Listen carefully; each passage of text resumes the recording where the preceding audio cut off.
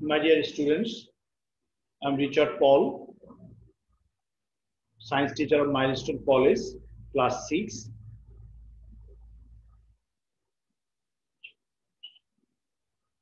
Subject science. Today our chapter is 4, topics morphology of plants. Definitely revision class. So students, today I will discuss chapter 4 overall discussion. So let's get started. Students, what today I will discuss. You see, today our topics is different parts of a typical flowering plants, different parts of a typical root, types and functions of root, different parts of a stems, classification of stem,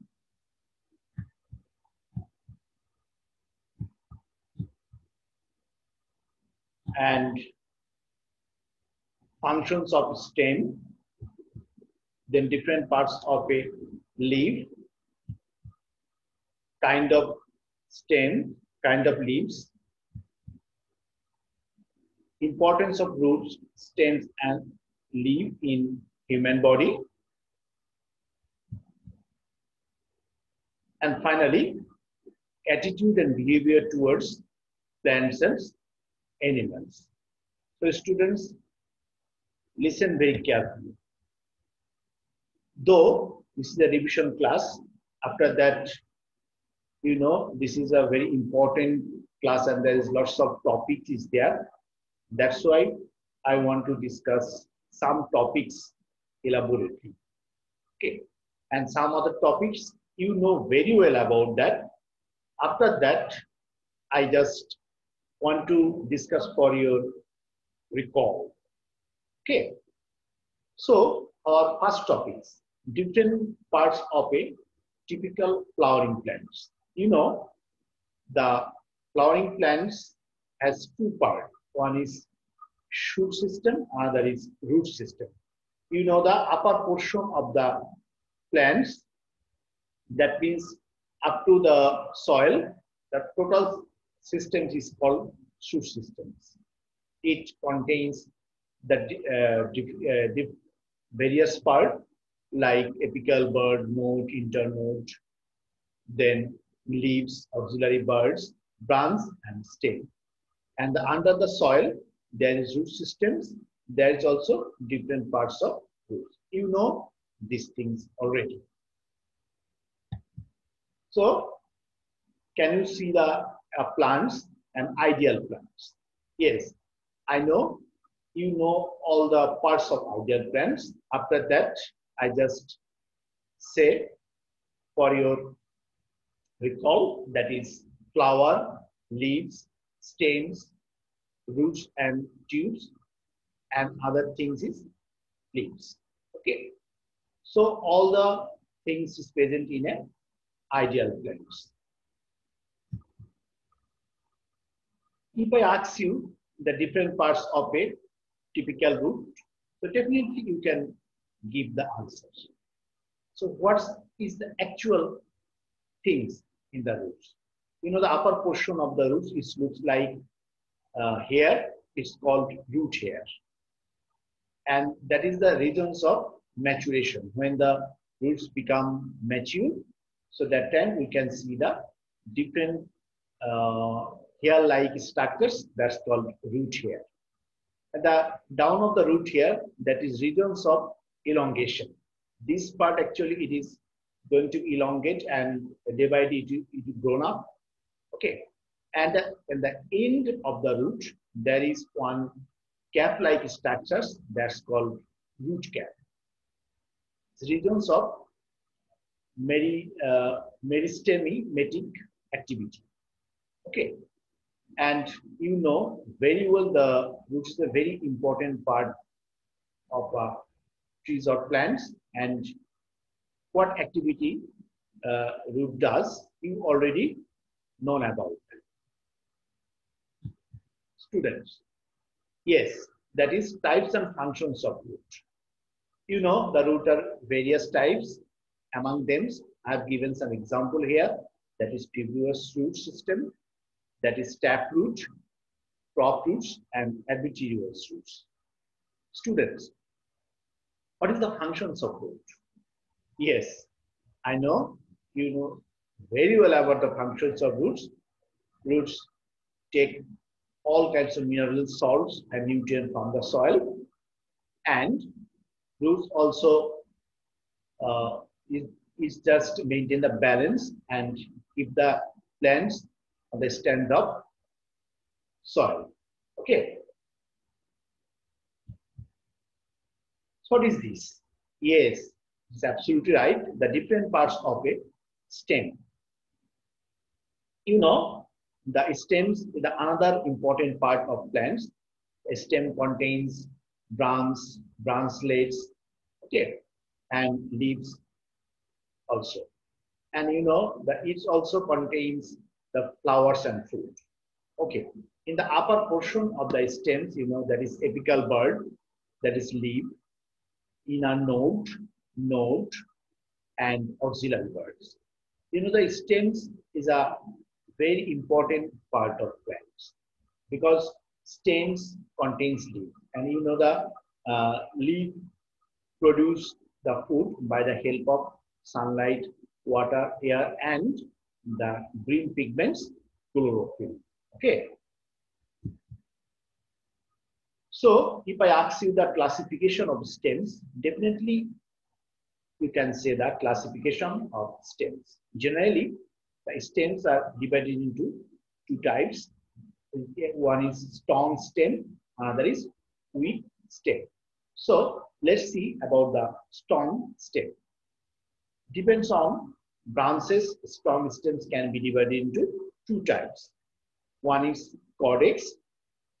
The stem is erect, strong, and has a crown of leaves at the top. It has no branch. Example, coconut, palm, and betel nuts. Can you see the coconut tree? It has no branch or branchless like that. The upper portion there is only the leaves. Okay. Let's see others. Another categories of the strong stem, that is branch stem. It can be classified into three types. Branch stem, what is that? Actually, branch stem means those plants or those trees as the contains branch or branchlets. It's also divided into three types. One is excurrent. Okay, so these types of stems developed branched in such a way that they become a cone-like structures and look like temples.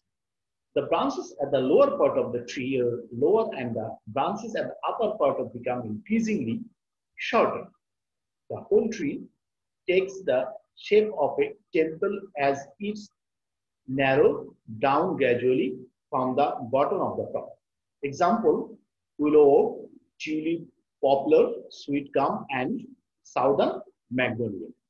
If I show you the pictures, so this is beside of the coconut tree, you can see the trees that is called excurrent. Okay. Now, delication. The stems of some trees are short and strong, and the branches and sub-branches are arranged from the stem in such a way that the trees looks like domes. Example, mango, jackfruit, and berry trees. Okay. And our very important part of the strong stem, that is thumb. Okay. In this erect and branched stem, nodes and internodes are very distinct. Adventitious roots grow from the nodes. Example of such stems include bamboo, sugarcane, etc. Okay. So students, our another categories of stem, that is quick stem. Plants with these types of stems can stand upright and they grow either on the ground or creep on masonry. Usually, these stems contains no timber in them and that's why they are so weak and feeble. Some of them are trailers and some are creepers or climbers. Weak stem can be classified into three types. Okay, that is first one is creepers. What does it mean? Yes, you're absolutely right. That means these plants just creeper on the ground. These stems grow horizontally on the soil surface and produce fibrous roots from each node. Example, dub grass and oxalis, etc. Okay. The other types is trailer. These stems grow and spread parallel to the soil surface but don't produce roots from nodes. Example, bacilla, pui, in Bangladesh is called pui and peas, etc. Let's see the pictures of that. See, this is the trailer stems, okay, and this is the creeper stems. So trailer stems, there's so many leaves and the stems are so weak and soft. The creeper stems also like that. The flowers is up and the roots is down. Okay. So another categories of the weak stems, that is climbers. These are weak stems and grow upward with the help of some forms of support. Example, betel leaves, palm in Bangla, and bean, etc. Can you see? These are betel nuts. It need a support to come up, you know, and definitely this is the example of climbers. Students, now sample creative question stem. Rita is a student of class 6. She went to her village in a summer vacation. She observed different types of plants have different stem. Some contains strong stem and some have weak stem. Let's see the question of the sample creative question. Answer. Okay, our first question, what is trailer? Already you know these things. Write some functions of stem, draw a diagram of it, creeper stem and a plum stem. And number 4, describe the uses of stems. Well, students, what is trailer? I know you already know the definition of trailer. For your betterment, I just want to say, these stems grow and spread parallel to the soil surface, but don't produce roots from nodes. Example, bacilla, pui, peas, etc. Okay. Now see, now question number 2, write some functions of stem. Well, function of stem, the functions of stems are given below. Stems bears the weight of branches, leaves, flowers, and fruits. Number 2, stem spreads our branches and leaves in such a way that they can get enough sunlight. Number 3, stems disperses water and mineral salts to the branches, leaves, flowers, and fruits. When young green stems produce a little quantity of fruits through photosynthesis. Students, do you know what is the definition of photosynthesis? Yes, I know. After that, for your better understand, I just tell you, photosynthesis is the process by which the plants can produce food by the help of water, air, sunlight, and green pigments, chlorophyll. These process, the plants produce their own food. Okay. Okay, students, our question number 3, draw diagrams of the creeper stems and a palm stems. Before drawing the doing the draw, so you have to, if you give the definition of creeper stems and a palm stem, it will be very good for you. And then you draw nice pictures. See, this is a creeper stem and this is the palm stem. Okay. So nicely you have to draw it, and I hope if you draw very nicely, so definitely you will get full marks. Our last creative question answer, describe the uses of stem. Well, students, soft stem of herbs are used as fruit. Ginger, potato, bacillus stem, and arum stems are used to is as vegetables and spices. Dead and sugarcane stems used to prepare delicious as well as nutritious drinks. We get timber from lower stem, house buildings, materials and furniture are made of wood. The fibers obtained from juice and herbs stems are used in making robes, sacks, clothes, etc. Students, are you able to recognize these things? Yes, you're absolutely right. These are the different parts of leaves. You know, the leaves are very, very important organ of plants.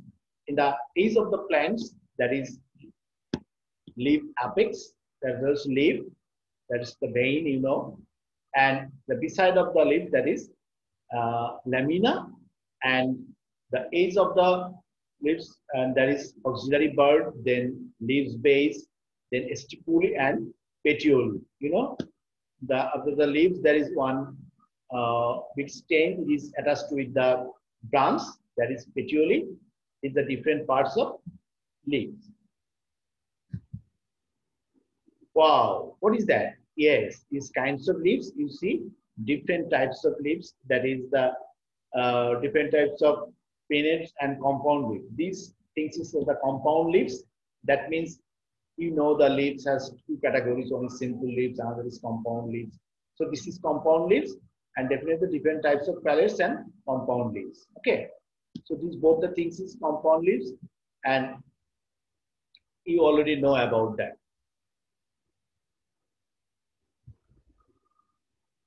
So, what is the importance of roots, stems, and leaves in human body? First of all, I want to see the uses of leaves. We eat different kinds of leafy vegetables, including bottle gourd, leaf, bacilla, red leaf, spinach, jute leaf, colmy leaves in our daily life. Different luxury items are made of fibers which are obtained from palm, banana, and pineapple leaves. Palm leaves and golpata are used to make ropes, bidi, cigarettes, and manufactures from the tobacco leaves.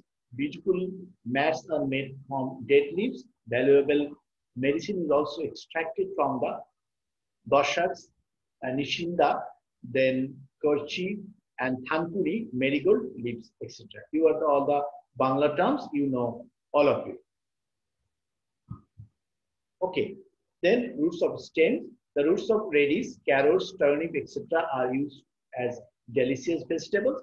Costly medicine extracted from the roots of shatumuli and shorpaganda, etc. I already told about the stems, that's why I'm not tell the uses of stems here. Okay. So students, this is a very important things that is about attitude and behavior towards the plants and animals. Thus, plants are very useful to us. Plants are our national resource and a very important agent for the protection of climate. For these reasons, we need to be very much caring towards plants. It's also important to be kind of animals and birds. Domestic animals and birds provide lots of benefits to us. The animals and birds of the forest are also natural resources. We must take care of them too. Okay. So students, now chapter evaluation. You know, this is the end of our chapter, and I have just briefly discussed about the whole chapters and what topics I've discussed already you have learned. After that, I told you for your better understand, for your confirmation and recall, I just repeat the topics again. Now, I just ask you some question about that. Easily, you can understand the things very nicely. For our first question, yes, what is the name of root which is used as food? Any case? Yes, radish or carrot or turnip. Number two, by which roots medicine is extracted? Are we told that is shatamuli and sharpagandha? In which part of stems can we get wood? That is timber.